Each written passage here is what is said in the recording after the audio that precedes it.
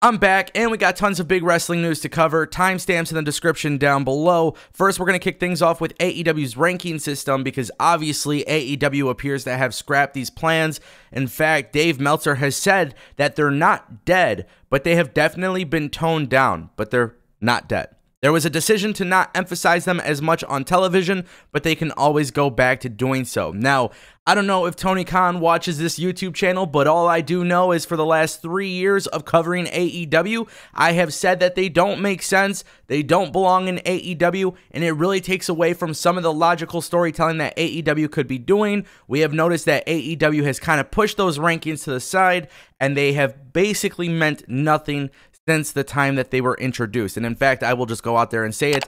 I don't think a ranking system works in AEW. I don't think it works in WWE. I don't think having a power rankings, a top 10 wrestler ranking, or an AEW ranking system, I just don't think they matter. I don't think it's legit. I don't think it's easy to keep up with. I think it makes it much more difficult for a company to base their storytelling on a, predetermined sport on a ranking system. And then, if injuries happen, which we have seen with AEW so many times, injuries throw a wrench in the plans. We saw FTR win the IWGP Tag Team Championship belts and the ROH Tag Team Championship belts and the Tag Team Championship belts from AAA. We've seen these things. And when we've seen them win these belts, they were still the #1 ranked tag team in AEW, yet they weren't given an opportunity to fight against Keith Lee and Swerve Strickland. So this is why I've been I've had a major stance on this that I will not shake. I hope WWE also doesn't introduce this. I know a while ago there was rumors about it,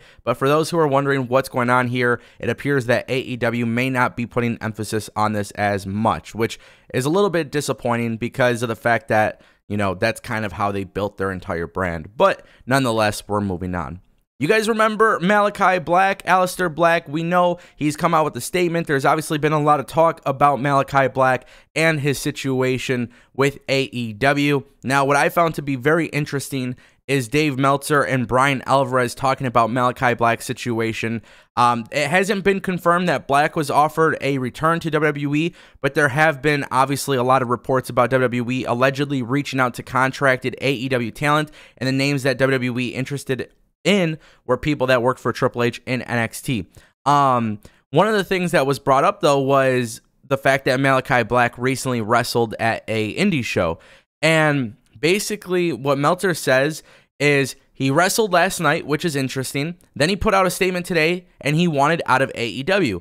I guess we'll see what happened. Obviously, he wanted to go back to WWE, and he had a lot of time left on his deal. I think 4.5 years left on the deal. It's an interesting thing because it's really difficult to keep someone who is unhappy under a contract for that length of time. He did sign for that length of time.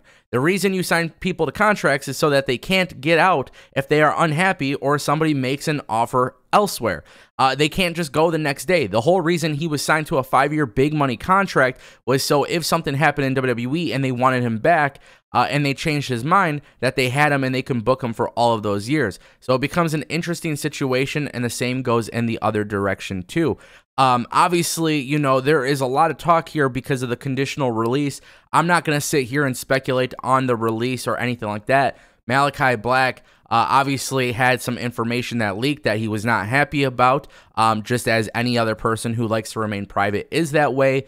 All I know is I just want Malachi Black to be at his best mentally, physically, whether it's AEW or WWE, wherever he wrestles, it doesn't really matter. I think wrestling is better with him on TV, but at some point in life, you do got to put yourself and your family and everything first. So with that being said, I hope everything works out for him when the time comes, whether it's AEW or WWE. At this point, I really don't see an issue with him being in either company. And that's obviously a good thing. I think Triple H could do great things with him. I think Tony Khan could do great things with him as well. It just really, it requires you to put your best foot forward, and that's how you're going to be able to get him to the very, very top. Now, what's really interesting here is we got to talk a little bit about Bray Wyatt. You guys see this image here? This was tweeted out the other day by Kyle Scarborough. Hopefully I'm pronouncing that correctly.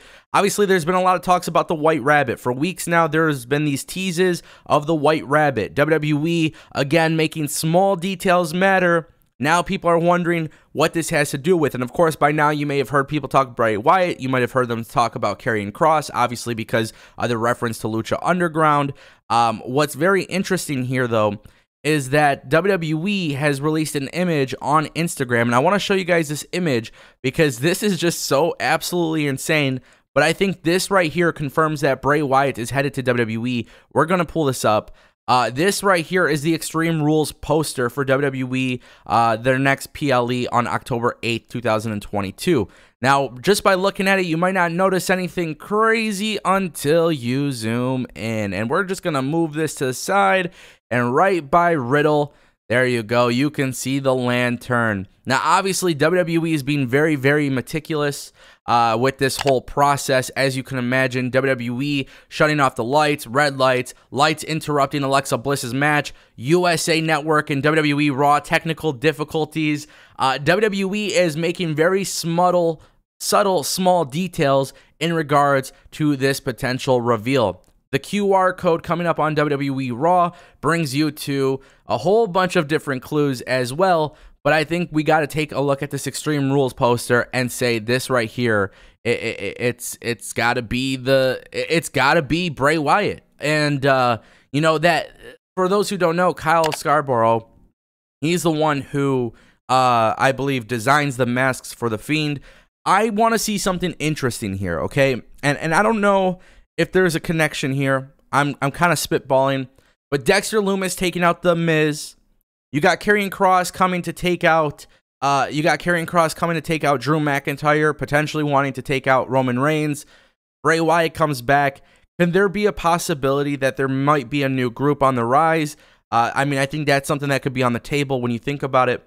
But also, if Bray Wyatt's coming back, who exactly is his target? And why is his lantern in the background of Riddle and Rollins? Is this a situation where maybe Bray Wyatt goes after somebody like Riddle or Rollins? Because that's also a big possibility.